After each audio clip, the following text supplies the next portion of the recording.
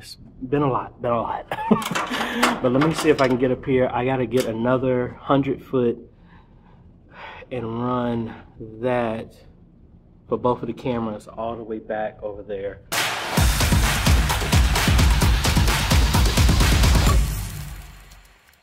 All right, so thankfully, whoever hung the TVs left me a pull string right there and one right here, and has a low voltage box that I can pass everything through. So I'm gonna tie off the Ethernet for the PTZ that I'm gonna put right here, and both of the 100-foot fiber HDMI cables. One is gonna have the source on this end, which is gonna be for the PTZ, and then the other one is gonna be for display for the TV. And I'm gonna tie all this stuff off so that when I climb up to pull up the extra cable over there, I can just knock all of this out at the same time and not avoid multiple trips in the attic. All right, I got almost all my cables over here except for the one for the PTZ. Got the Ethernet cables that's gonna send power to both of them all the way back here. Only thing technically I gotta do now is push the cable through here for both of the cameras, because I was able to drop them right there, hook those TVs up, and then run one more cable. But the good thing is that cable is going to come here and go down, for that's the PTZ. So let me terminate these cables, as well as the SDI converter, which I left up there. So this is going to be similar to how we did it at Signs and Wonders. Have a HDMI to SDI converter and then convert it back for this side. And where did I put it? No, right there. So there was already a HDMI to SDI converter on the other side, but it has two SDI outs. So we're just going to connect that to here, and this is, if you can get in focus, this is a SDI to HDMI. That is what's going to feed the HDMI splitter here that will go to all the TVs. Alrighty. One camera powered with video, and the back TV is connected. I need to pull that one up, hook that one up, get the cable here, and then go for mounting the other PTZ here. Then I'm going to concentrate all the rest of my work back there. Now I will need to get a brush plate on there, so I'm gonna have to disconnect everything and run everything through the plate, but that's simple compared to everything else. I'm gonna wait. Let's go mount this to the camera now. Oh my gosh, folks, this is a look of tiredness, but boom, we got an image. Got an image, yay. So that's the coax that's going all the way down. It's from a splitter coming up here.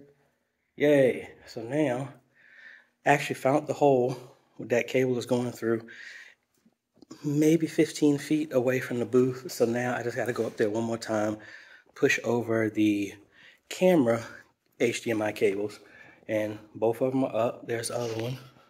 That one was already there. Just got to hook that up. And outside of some, I need to get a plate to cover that up. He's done. All right, folks, I am heading to the store because I need to get that pass-through plate. But folks, we is done. Cameras are working, everything is wired. I need to get some conduit to go in the media booth, and then we're just gonna tackle a couple of audio issues, connections, not issues. But then start doing some training at 2, and then we're up out of here. Alrighty, folks, we are done. Let me take you on a quick tour of everything that we've done here at Zion-Chester AMZ, because I was corrected on the naming on that.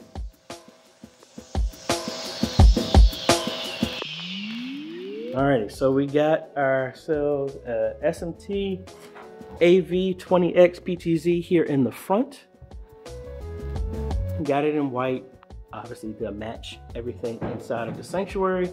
Got a little conduit there. All of the cables are fiber HDMI that are running here. 2 coming up, and a third one going directly from here all the way back. So what we got back here, we integrated the X32 rack mount into their existing system, which was rack mounted as well. We just literally just replaced it, hooked up everything exactly the same way. But before we get to that, another SMT AV 20X PTZ hung upside down, just so it won't block. All the cables are passed through for this TV, PoE switch, power for both of the cameras, front and back, and HDMI. All of that for the TVs comes back here. In here, here's our PoE switch that's hooked up to our surge protector.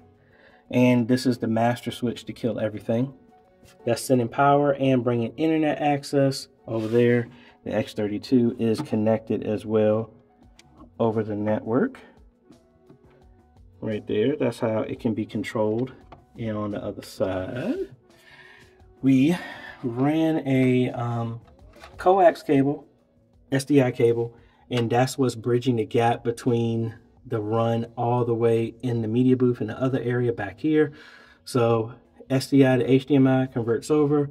That's what sends to this 1x4 HDMI splitter, and that's what's powering all the TVs in there. And it's a whole lot of cables. If I had my way, I would shorten them, but hey, we're not doing that. What else?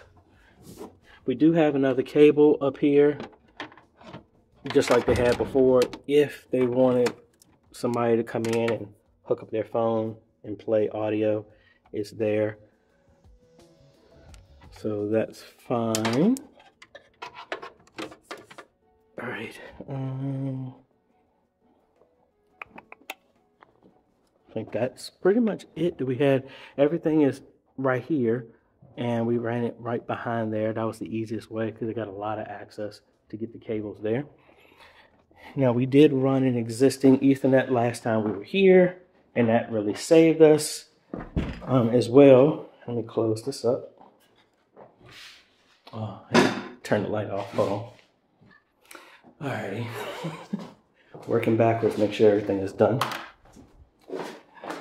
All right, but I was saying the cables we ran saved us from that.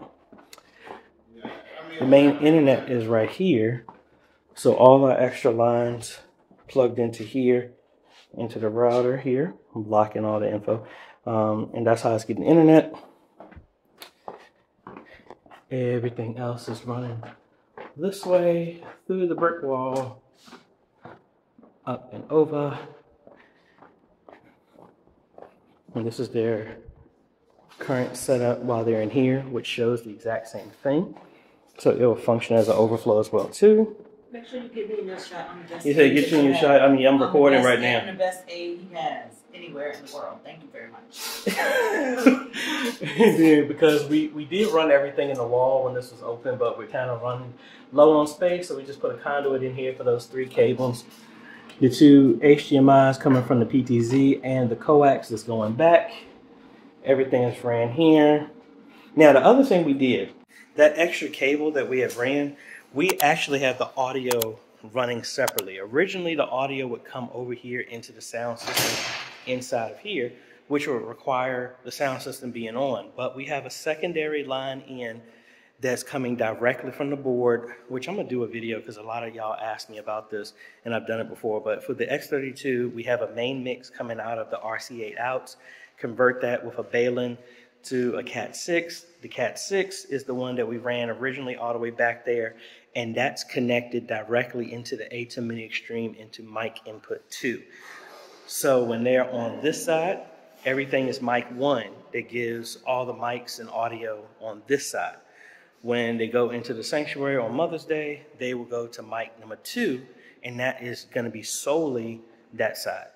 We would only turn on, we would never turn on both at the same time, because then you would have a loop back audio going back on. But let's see what else we got here.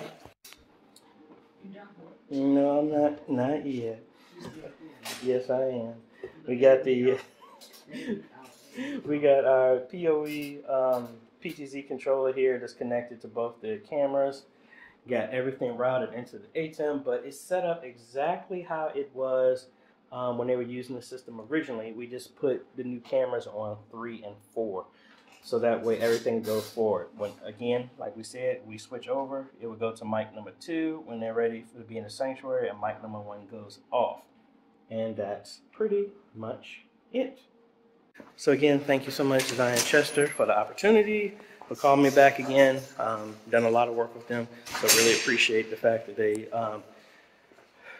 still trust me to do some stuff over here. So really excited to see what everybody's doing. They're loving the cameras, loving the new flow of what they got and everything like that. So link is down below to everything that we used in this. We were able to do this in 2 days, so yay.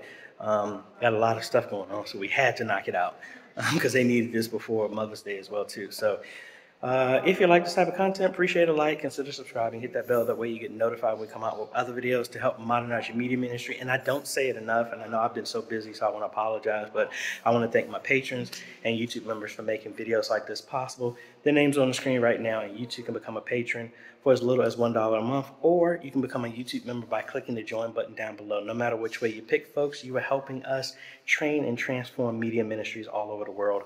Thanks for watching, folks. This is AJ. We'll catch you on the next video. Later.